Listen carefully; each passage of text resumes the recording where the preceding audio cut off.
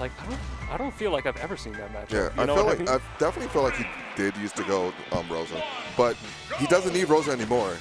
He got a new girl.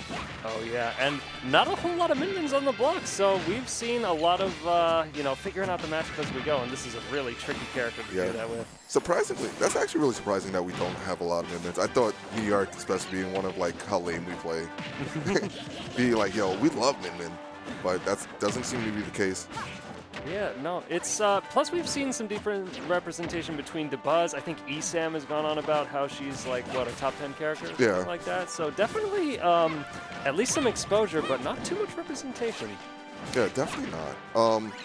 And we're definitely seeing like how she's put to advantage right now, able to just break the hydrant from a distance and just able to like ledge trap from like so far away and like ignore some of the setups that Sinji will be putting out.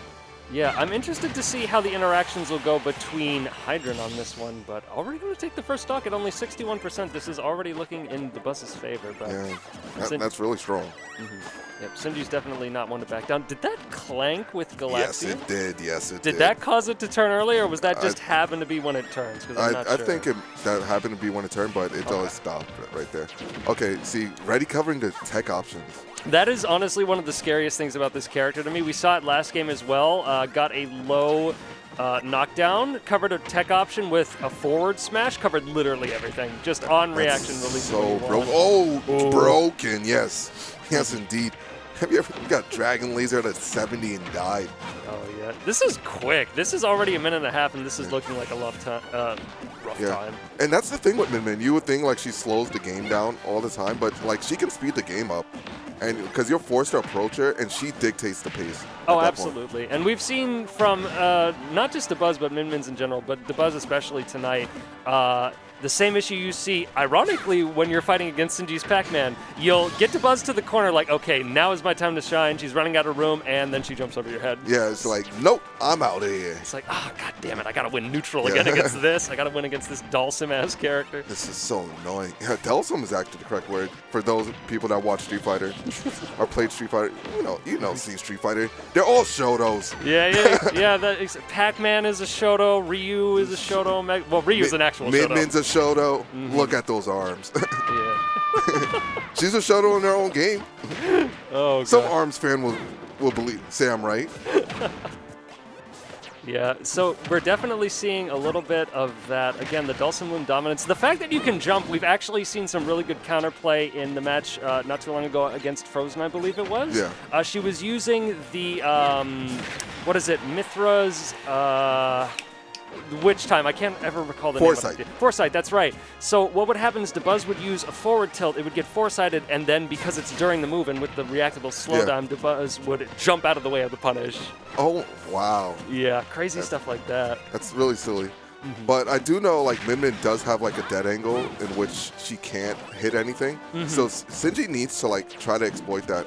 So you do need to jump in a bunch versus her. But it's kind of scary because she can just jump along with you, and then honestly, it's kind of deceptive because she's one of those characters where you need to that will scoop you. That's a huge like frame 7. They're supposed to nerf that, man. Really? Yeah. Oh, shoot. Hey, think about that. They only nerfed it by a frame, and it has slightly less knockback. Slightly less. Slightly less. Yeah, that's one of the things, right, is you wouldn't think it by looking at her, but she's 100% one of those characters where you need to be mindful of her resources at all the time. Because if she has Ram out, that automatically dictates your neutral compared to, say, two dragons out. Then it's like, let's look at these legs. I'm sorry. Look at this. Oh, man. Did you see? She put her full lower back into that. That was like she did the jack. She could do the jackal pose. And thanks for the follow, Tony. Oh, God. You just put the idea of Min Min having a low-profile down tilt that goes full stage, and I don't want to think about that ever again.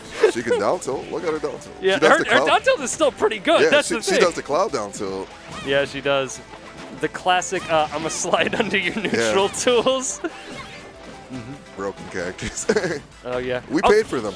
That was a really good, actually. We saw Sinji there going in on a misspaced nair and taking it all the way to the bank on that one. Only 20-ish%, but still enough to get momentum started, which is important. So that's the thing with Min. You need to have the ability to like push her to the side and just have a strong punish game on her. So once you get the hit, it needs to work. You need to make it count. And like you saw those like that love tap with the F tilt, you can't do any of that because you're just dead. That is one of the more uncomfortable parts I will say about this matchup. You just have to get used to the fact that you don't own your air dodge. She has to do something, and you have to react to it. If you do it preemptively, you're probably going to die. Yeah, you're just falling into the trap. Exactly. Right. Oh, I do like that. Out. Actually was there underneath the whiff nair. That was a solid call out. Yeah, and you saw Dabuz with the little pop. He was like, oh, I was not expecting that. This was not a part of my Galaxy Brain calculation. Absolutely.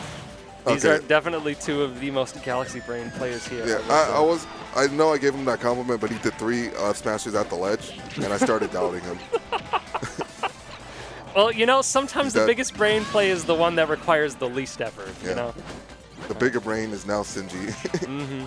Getting that stock lead, and managed to give him Min not having the best recovery. Okay.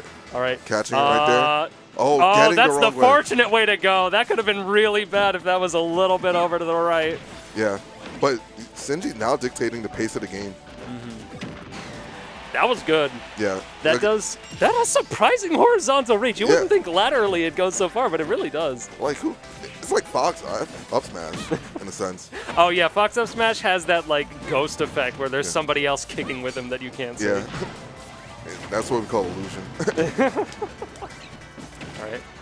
Actually, that was interesting. Traded with the fruit on the first one, but fruit still powered through. Yeah, so I think it's still like an object, even though like you hit it. So it's like still retains like its hitbox property. Okay, I got you. Trades with the forward smash. That is another really strong thing about the arms on this one is that we've seen a lot of different trading with projectiles, which is a very strong option against a character that keeps you at projectile range. Oh, dash attack. Almost nobody can punish that dash attack. Yeah, that dash attack's kind of rough. It's weird too, right? Because the distance feels so funky when it's on your shield, especially when it starts hitting you. It can cross you up, and its recoveries, you definitely feel like, yo, this should not be free. Yeah, like, I can punish this, right? And then you're jumping out of your shield and PacMan nairs you. Yeah, and he's like, nah, psych! All right, Sinji losing control of this, with the Buzz now having the lead. Oh my god. Yeah.